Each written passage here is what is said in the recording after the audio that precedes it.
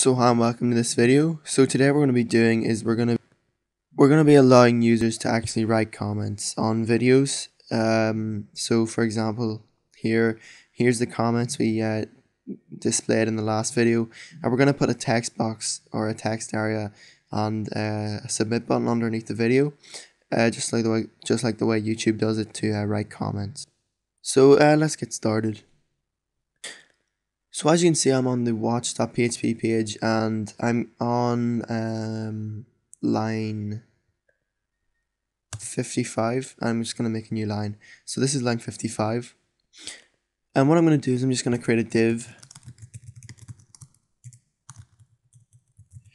And I set the style so that it's floating on the left hand side of the page. And I'm just going to write div in capital letters, just so that we can actually see the div. So I'm just going to refresh the page. So as you can see, we have our div here on the page. It showed up in the place we expected it to. So I'm going to go back in our text editor now, and we're going to create a form. So we're going to delete the div text, and we're just going to replace it with a form. I'm going to set the form action to the URL of the page, which in this case is the full URL including the video ID. So we're just going to copy and paste this for now. And I'll replace this and make it dynamic in a minute. And then the next thing we need to do after the action is we need to specify the form method. And it's going to be post because we're sending data to a web server, like we're going to insert it into a database, so we need to set it to post. So what I'm going to do is I'm going to create a text area.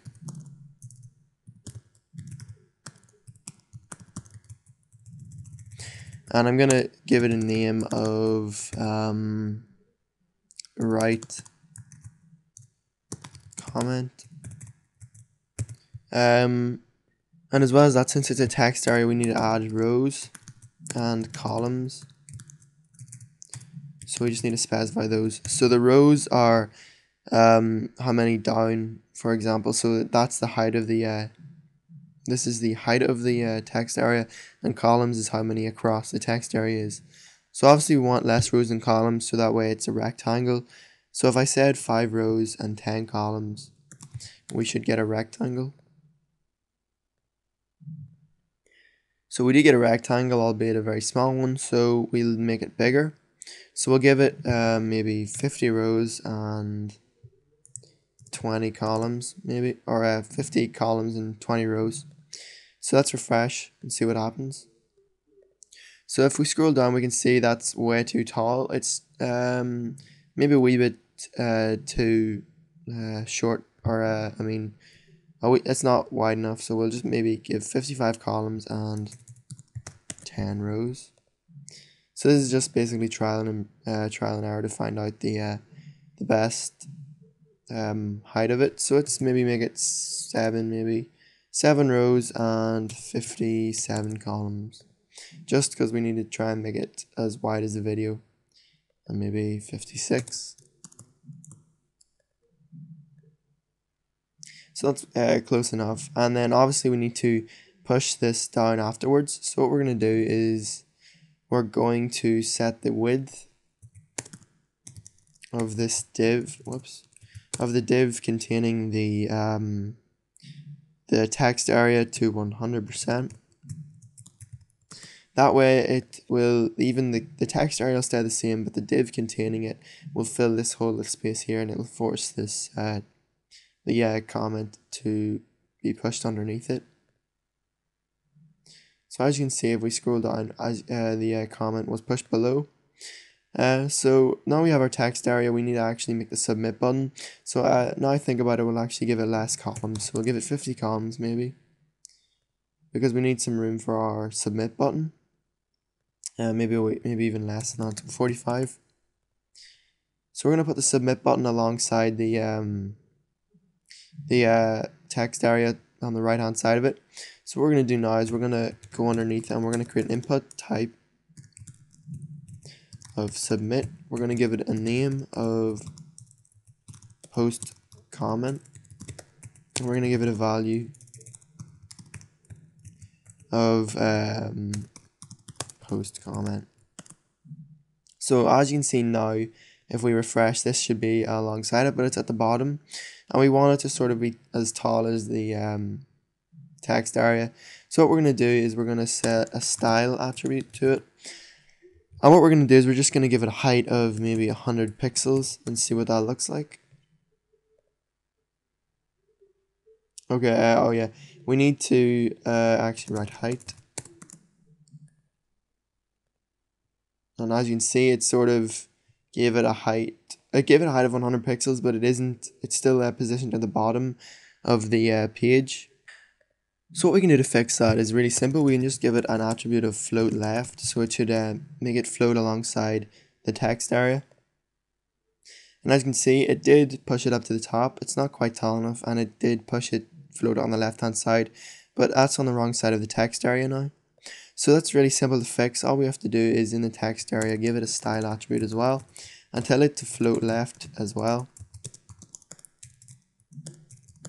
And since the text area element is above the submit button in the page or in the code, it should float it to the left first and then float the post comment button. It should basically just push this button on the other side of the text area, because what it'll do is it'll see the text area because it's above the button in the code, so it reads everything top down. So it'll read this first and it'll say float this to the left, so it floats that to the left first, and then it reads this afterwards and it says float this to the left, but this is already floating in the place, so it can't float it to the very edge of the page, so it pushes it alongside the text area. So we might need maybe 120 pixels, maybe that's a wee bit too much, but let's find out. So that looks about right, that's actually perfect. And we'll actually give it a width of, okay, we'll leave the width of the button the same because it might look a bit too skinny otherwise, and we'll just decrease the columns to 42 maybe. 43 maybe. Okay, so that's close enough. So now we have our form. What we're going to do is we're going to add some PHP code to actually submit it. So what we're going to do is we're just going to come in here and we're going to actually write a comment so we know what's going on. So comment post code. So what we're going to do is we're just going to say if is set post. The reason the post has a $sign then an underscore and then the capital letters is because this is called a global variable, so it's sort of a type of variable that's kind of reserved, which is why it starts with an underscore, even though usually you can't start variables with underscores. And what this basically is just PHP's reserved variable for getting post data from a form. And what we need to give it is the value of the submit button. So what it does is it just checks, is the submit button pressed, so has data from the submit button been sent. And then what we're going to do is, if it has, we're just going to say we're just going to say comment posted for now. And then if we refresh again and click post comment, it says comment posted. I'm not quite sure why it didn't work the way we expected it to, but it doesn't matter because that was just a test and our data is still being sent. So what we need to do now is since we know the data has been sent, we need to actually pick up the data. So what we're going to say is get the value of the text area, and that's why we gave it a name write comment.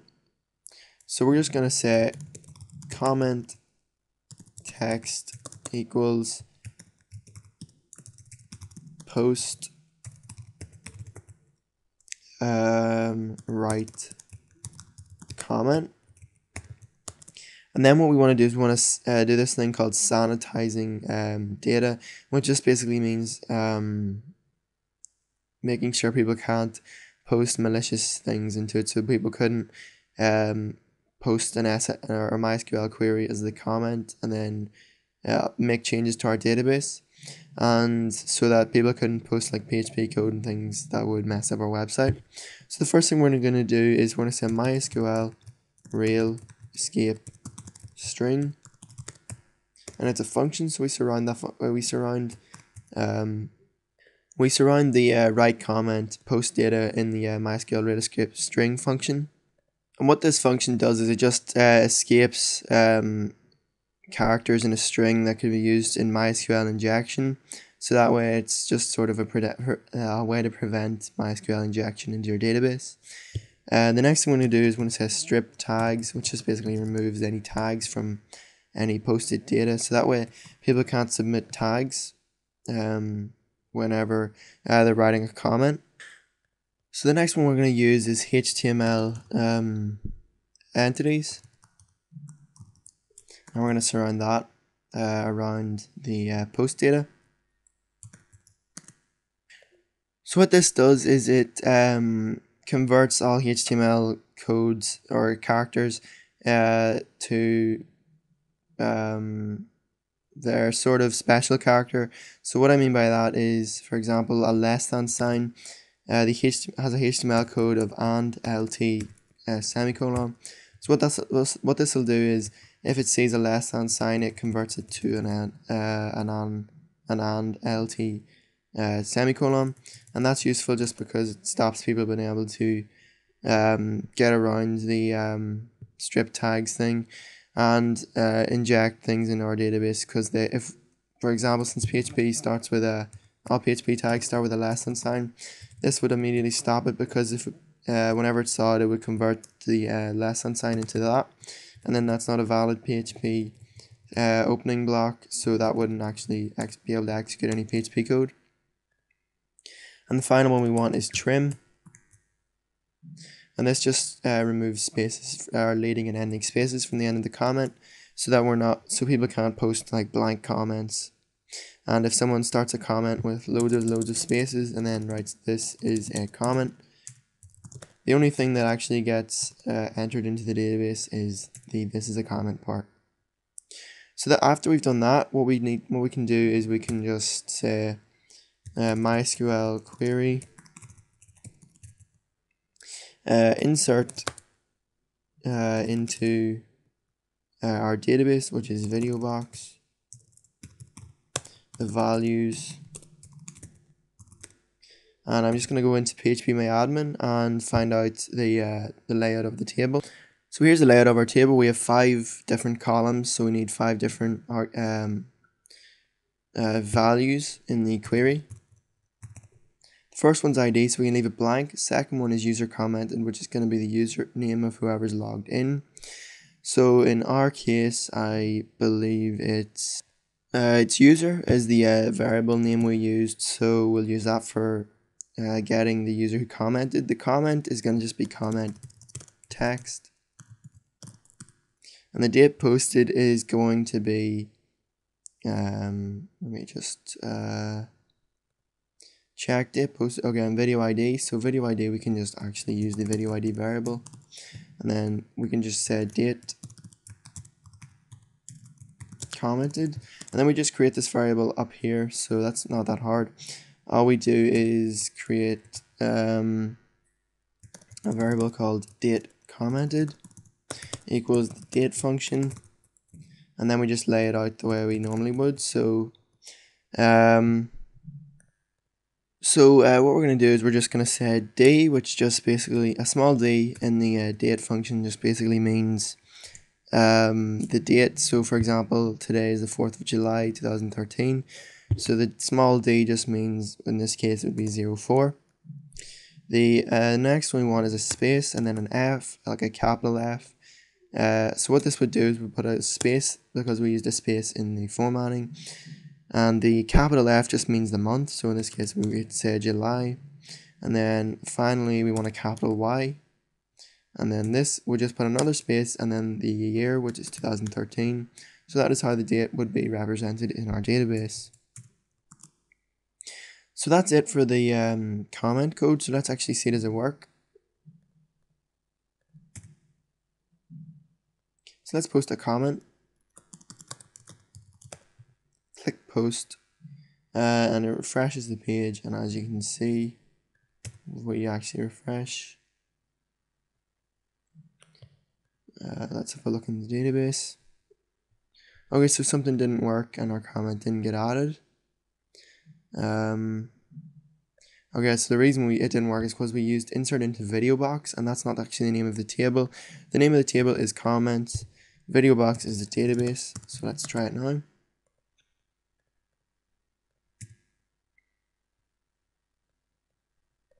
So we'll just write test comment again. Post, refresh, scroll down and refresh. As you can see, we have 2 comments now, except we have a slight bug with the comment form being shown twice, but that's not hard to fix. And the other thing we need to fix just really quickly is this, which isn't hard. We just replace this with PHP echo video ID. That's it, sorted. And the other one we want to fix is the comment form being shown more than once. So to fix this, what we're going to do is we're just going to copy all this and move it up above and just paste it in here. And now if we refresh, we get the comments displayed twice, the 2 comments, and then the comment box is only once. So let's just try it again. Another comment, post. Oh, we actually have to refresh. And there we have our another comment, except for some reason it's being posted twice.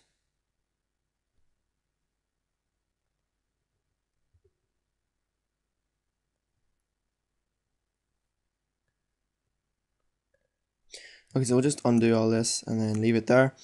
So now if we refresh, we'll actually get a load of comment boxes. And unfortunately, I've just run out of time in this video, so we'll fix that in the next video because we're just about to run out of time. So thanks for watching. Don't forget to comment, like, favorite, and subscribe, and I'll see you next time.